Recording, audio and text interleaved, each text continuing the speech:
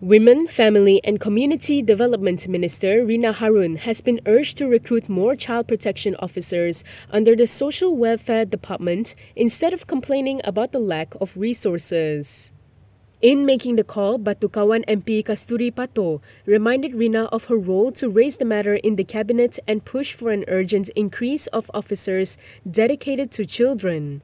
Kasthuri pointed out that the lack of manpower was identified by Pakatan Harapan during its 22-month stint in Putrajaya with a recruitment plan in place.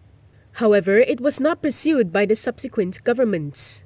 Kasthuri also noted that Rina's statement was only made after the last report incident of child abuse involving an 8-year-old boy in Taman Cahaya, Ampang, as well as his 6-year-old sibling, allegedly at the hands of their aunt and uncle.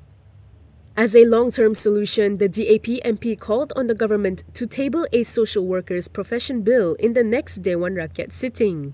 She also said as a minister in the cabinet, Rina need not lament on social media for brownie points on what she ought to do instead of actually rolling up her sleeves and doing it herself.